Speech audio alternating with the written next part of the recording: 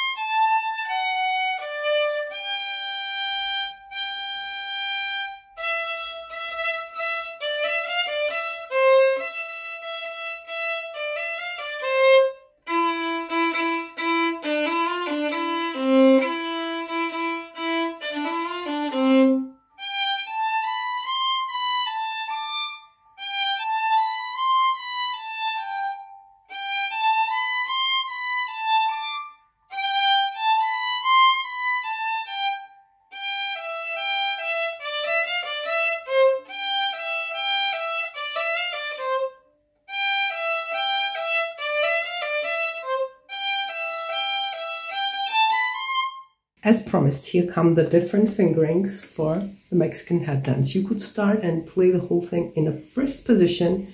It's a very illiterate way of doing it.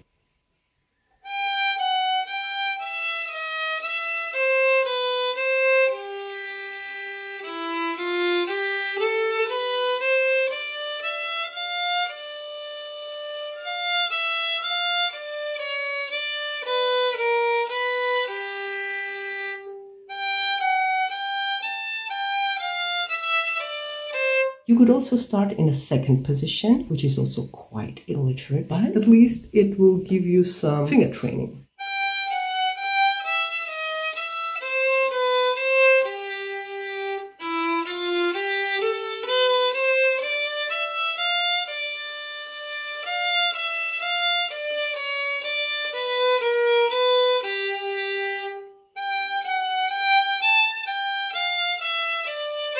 Then you could start in a third position with the fourth finger on the A string.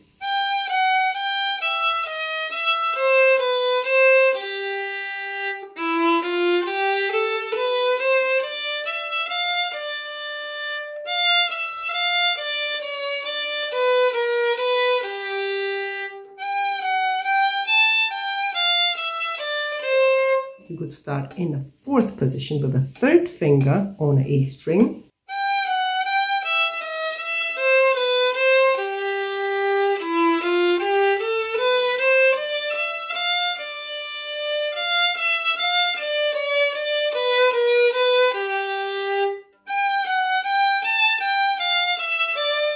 All these fingerings feel uncomfortable in some way. So the best fingering I came up with was the one when we start in a third position.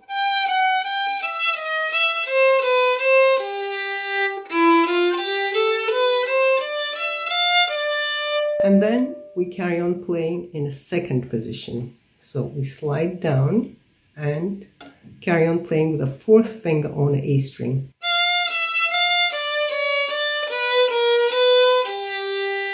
And then we go into the fourth position and carry on playing with the third finger on the A string. So the whole thing will look like this.